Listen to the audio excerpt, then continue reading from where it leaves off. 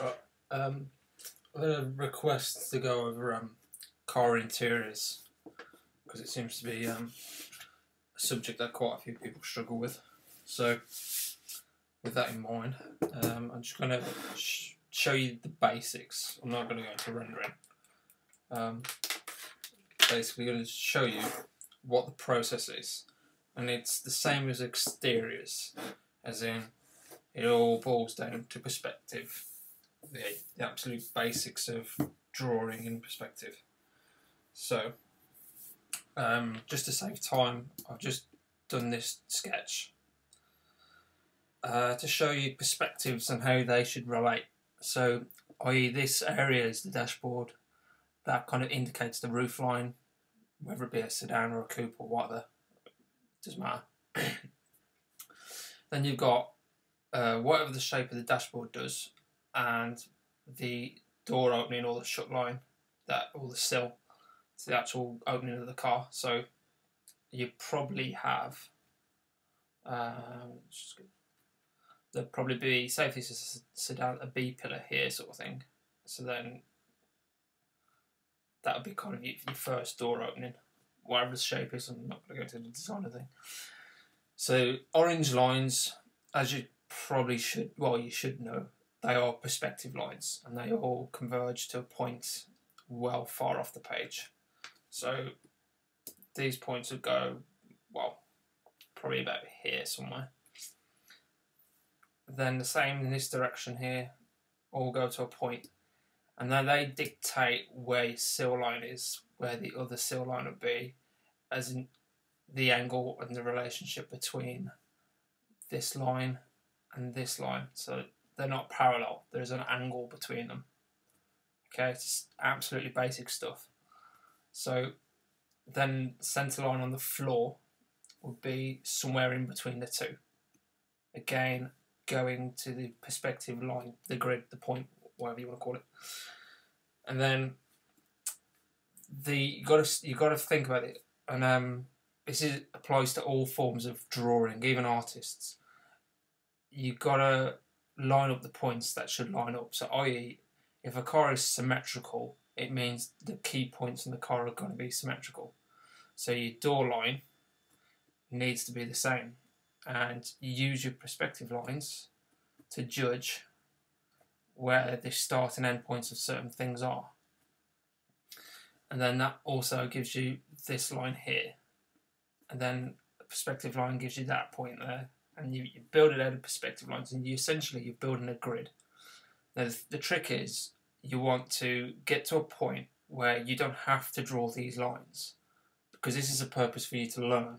And once you get into it, and the more you do, and the more practice that you do, you eventually get to the point where you don't have to draw the perspective lines, because you see it. Because this is all about training your eye to see this sort of stuff. So like this point here is in the same position as that point there. So there's a line between the two, following the perspective. And then, depending on what the shape of the thing does, a pillar point is going to be in the same place. Again, a line, perspective line. Then base of the windscreen, whatever the shape of the windscreen is, the midpoint is going to be tangent to the curve. No matter how curved it is, there'll be a tangent. That's where your centre point is, right bang in the middle of the curve. Now obviously you can do the same thing down the centre, so your perspective lines are going to be equally spaced, equally angled. They've basically got a ray out. So the way to imagine it is, if actually a point from a series of lines will fan out. Oh, that's a bad line. They want to be equally spaced, and a ray from that point. And it's the same thing. These need to kind of be equally spaced. So imagine these all meeting at that point. They're all equally spaced. So that is the basics of how you start to build this sort of thing up. So the next tricky part is you've got to also bear in mind proportions. So I've seen a lot of people do sketches of interiors with dashboards that are about 4 feet high, or really wide and nothing to them. And also, where a lot of people fall flat on their face is how they draw a seat in here, and you've got to take in consideration the width and proportions and the size of the centre console, if it has a centre console. Bear in mind, it depends what your design is. But I see so many people where they draw on this side a bolster and a seat, and then they draw the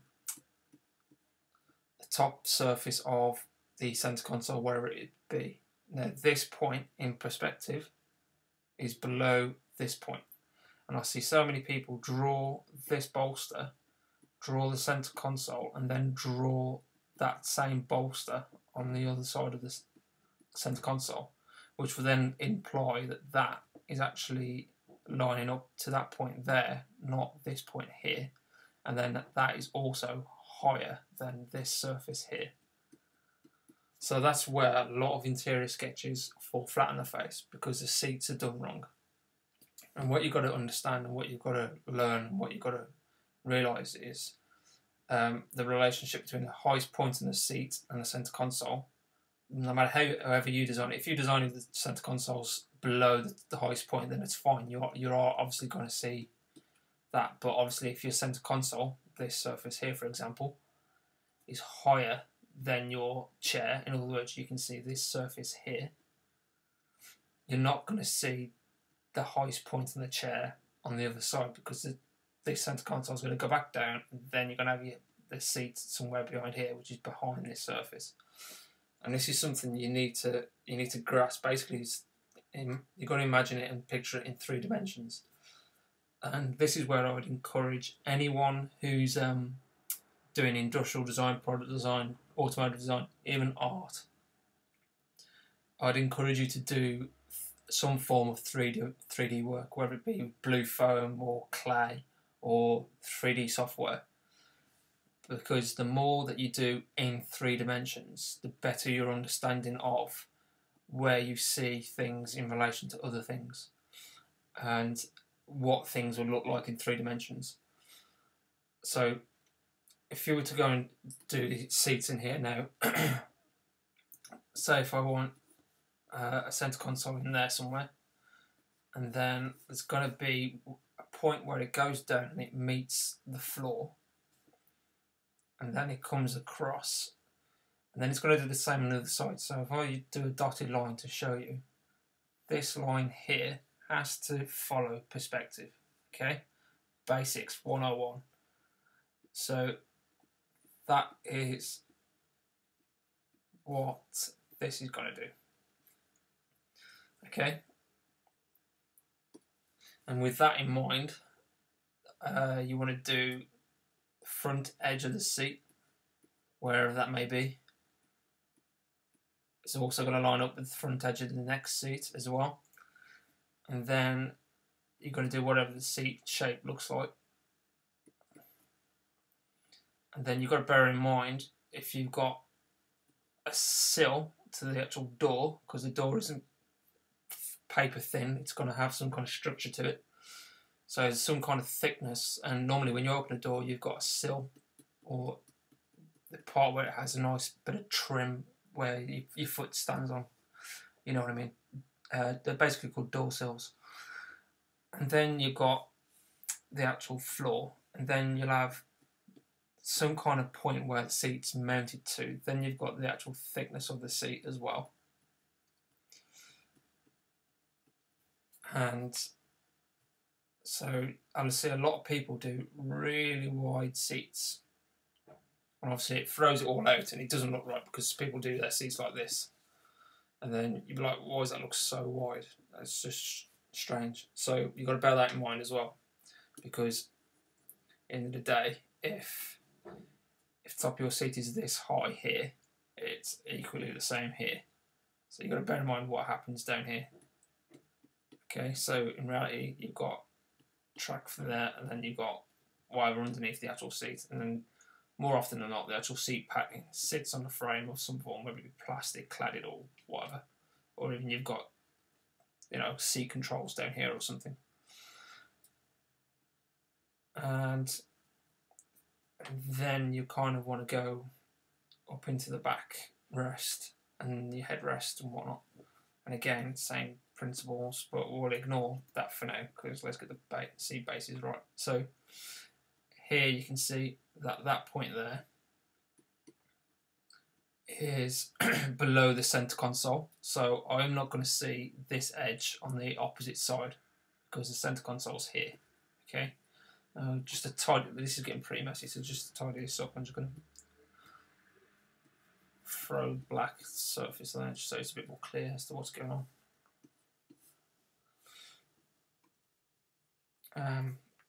So that line again is here, and then bear in mind the height from the door sill. So if this is going to be X high to here, it's going to be within perspective, it's going to be the same. So you're probably looking at something like that. And then the back of the seat, whatever the back of the seat is, perspective lines again. So you can see how everything's always built out of perspective lines. So when you draw it, if you're doing it analog and you're doing it on a piece of paper and a pen or whatever, get a ruler or line, put your pen on the perspective lines and just go through every point that you need to get right. So you see, just lay your pen across the sheet of paper so you've got a straight edge to use as reference. And literally just go through the whole thing and just check every single point that needs to be symmetrical is symmetrical. Okay, so that's how you check that the seats are in the same place, blah, blah, blah. And it's not particular, don't take this as an actual view to do an interior, because it's almost what they call bathtub sketch. It's not particularly dynamic, doesn't look particularly good, but I'm just showing you the principles of perspective and how you set up an actual interior sketch. So that would be how you line up your seats, and then yeah, again, it's like a doodle. Just if you do a backrest, same principles, perspective lines all the time. Cannot stress enough perspective lines. So that is how you go about building up an interior sketch. Now I'm just going to switch to Photoshop and I'm just going to show you some of my interiors, and I'll basically show you. This one's made out of 112 layers, in case you want to know. So there's all my layers that build up all my this particular rendering. And then what I'm going to do, I'm just going to get a line tool. So I'm going to press, if you press U, it brings up this toolbar. I need to put it on the line tool. I'm going to put it on pixels. And I'm going to do 3 pixel lines just so you can see it. And I'll do it in orange. And basically, I'm going to go through this now and check it with perspective lines so you get an idea as to what's going on. So on a new layer, and if that's my first line there, through the middle of the headrest and on top of the vents, and then say top point of the bolsters on the seat, the base of the seat, and then the actual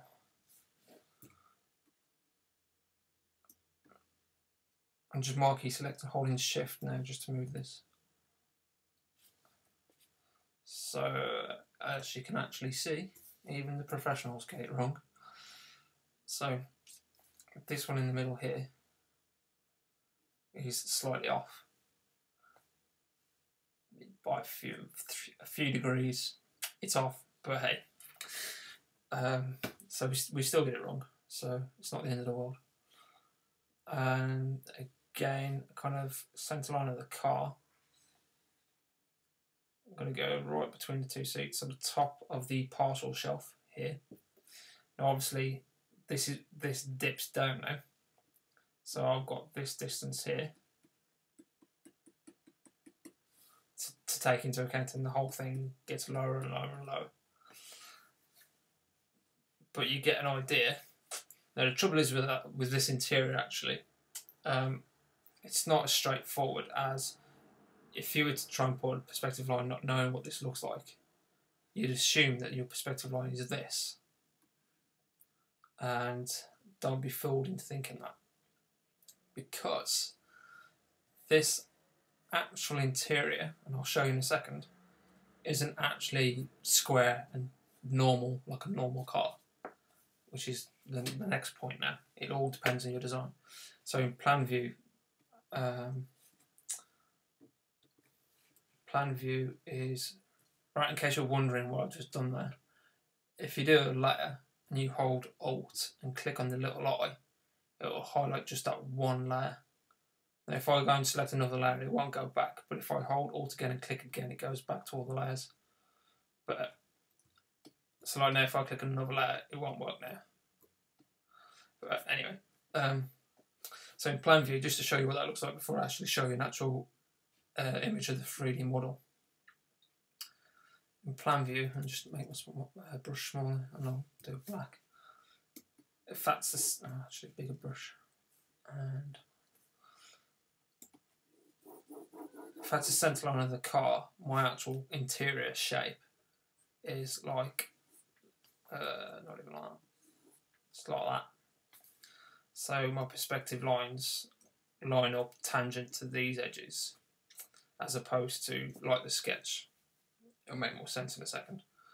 So my parcel shelf starts about here, and I've got the headrest in here, and then the seat goes down like that, and then comes back in, and then goes back out, and then back down here.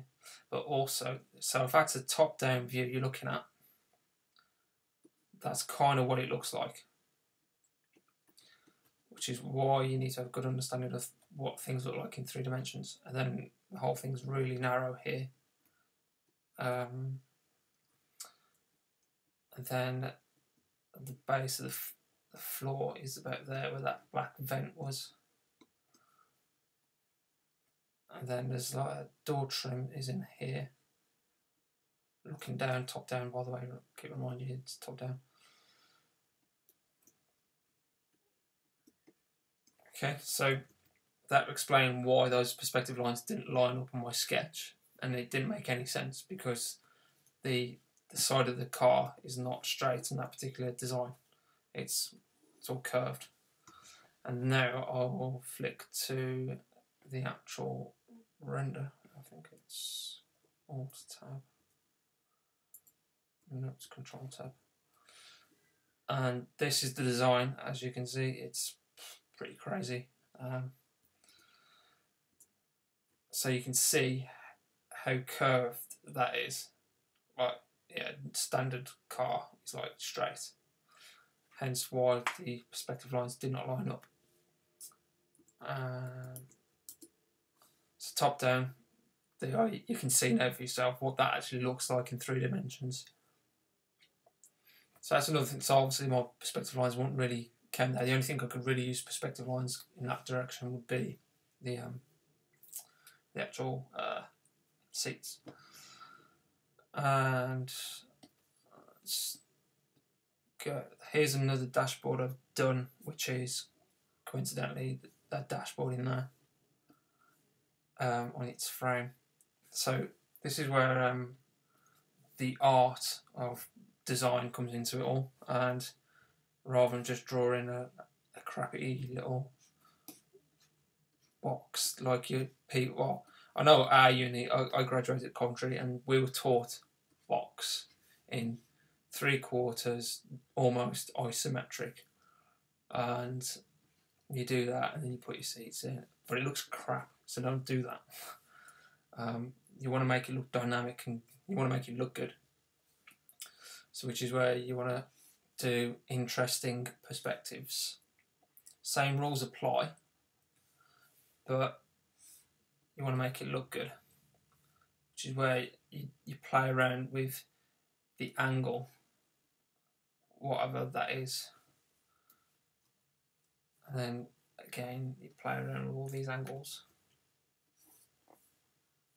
Okay, so centre line, Do that again.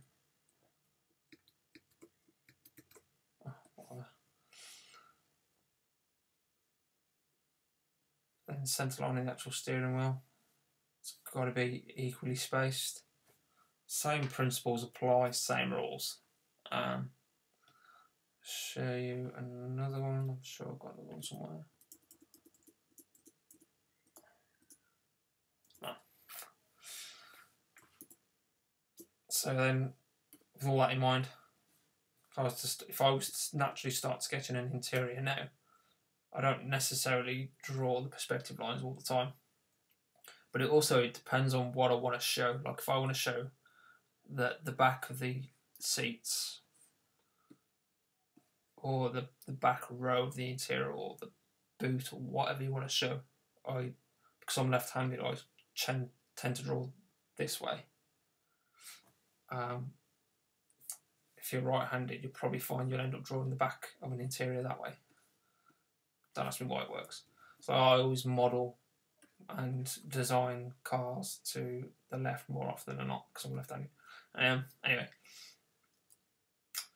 blabbering now. Yeah, so I always try to do something that's kind of interesting. So, and I tend to not do square boxes or square cars anymore. I tend to do quite organic shapes, but at the same time not organic. It's organic inspired. Anyway, so I could do some form of seat and so do something interesting with the door opening. I'm doing muscle memory now and drawing the thing I've just modelled. But you could play around with it anyway. So maybe it's something crazy. Maybe it's an asymmetric interior.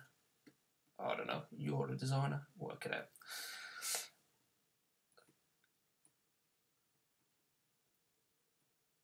So just start sketching, really, try and find some shapes, just throw some lines in there, just see what happens, really. See if you even find anything you like or you want.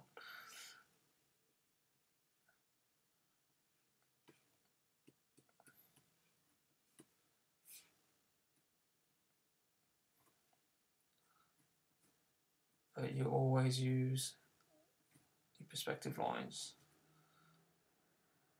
I clearly haven't there. It's clearly wrong. See, now I can see that should be further forward. And then what are the seats doing? That point needs to line up. These points need to line up.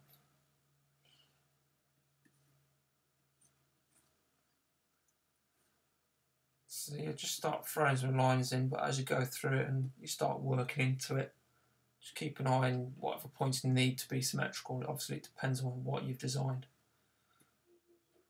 or what you intend to design anyway. But just keep working through it, really, and just use perspective lines to actually do it. I keep repeating myself, really, I suppose. So I'll leave it at that and have fun with it. But bear in mind, you're never going to get it perfect or bang on first time because, well, if you don't do it every single day of your life, you're not going to be amazing at doing it. Practice makes perfect. So don't get too worried if it's not perfect straight away. It's a learning curve, and that's why we practice. So I'll leave it at that.